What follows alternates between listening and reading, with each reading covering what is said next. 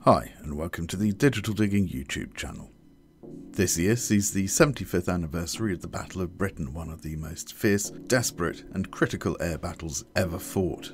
With this in mind, the Aces of the Month for August and September will commemorate this event, and we'll start with Eric Locke. Eric Stanley Locke was born in April 1919 in rural Shropshire in the West Midlands of England in the village of Baston Hill near Shrewsbury. The family business was farming and quarrying. Locke was privately educated but also spent much of his childhood immersed in country pursuits such as horse riding.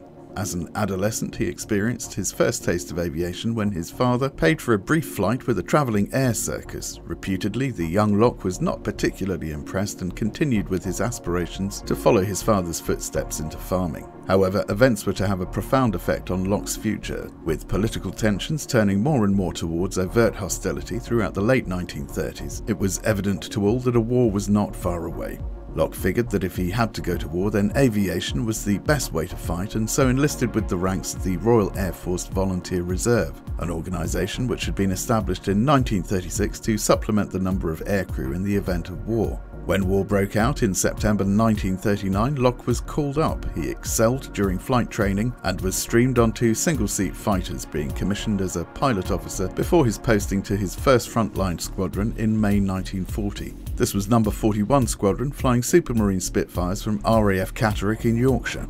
Shortly after beginning his first frontline tour, Sawn-Off Lockie, a nickname derived from his short stature, returned home briefly to marry. After returning to No. 41, he continued with the squadron routine of long days on standby awaiting German raiders. This was particularly frustrating for the pilots of No. 41 Squadron, as for them, isolated up in the north part of 13 Group, they could only watch from afar as the Battle of Britain was fought off the south coast of England. However, Locke was still able to shoot down his first enemy aircraft on August the 15th at Bf 110 over the North Sea.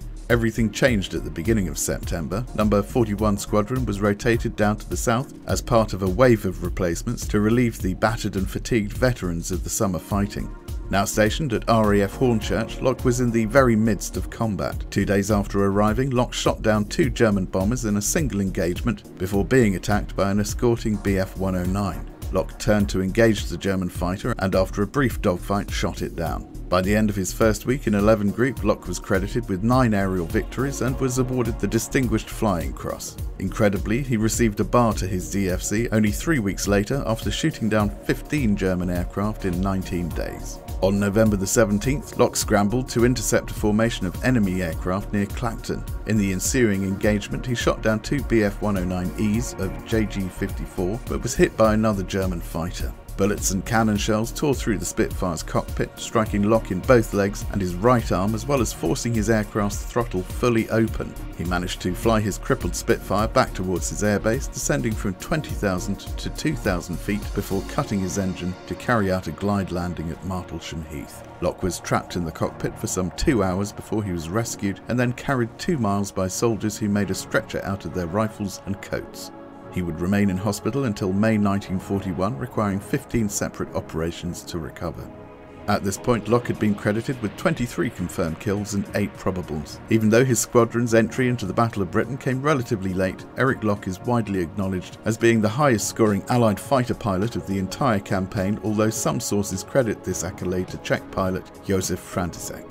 Locke was awarded the Distinguished Service Order for his contribution to his nation's defence. In June 1941, Locke returned to the cockpit for a refresher course before being posted to No. 611 Squadron, flying Spitfire Mark Vs from RAF Hornchurch. Now promoted to Flight Lieutenant, Locke was a flight commander for his offensive sorties as the RAF stepped out for operations over occupied France.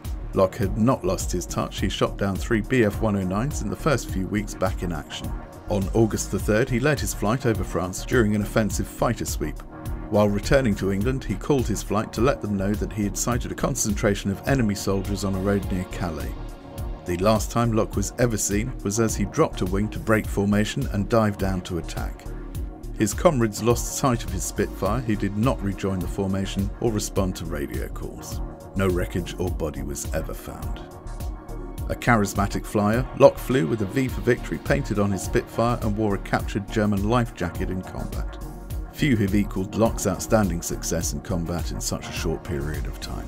Today, Shropshire Aero Club at Sleep Airfield has named its bar in honour of their local hero. The various pictures of Flight Lieutenant Eric Lock now look over the aerodrome, which is used almost daily by neighbouring RAF Shawbury to train the helicopter pilots of another generation of the RAF, Fleet Air Arm and British Army Air Corps. Okay, that's it for another video. If you liked it, then you know what to do, and if you didn't, then you can always do the other thing.